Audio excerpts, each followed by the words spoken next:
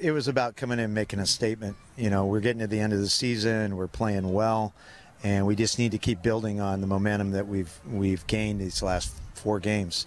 And we know there's more soccer to play as the season goes forward.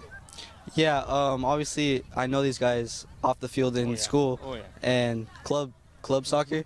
I also play with them as well, so that helps too. And then just me and my brother, when we connect, it's just like easy. It's just good momentum because we dropped those 3 games in a row, and these guys started it.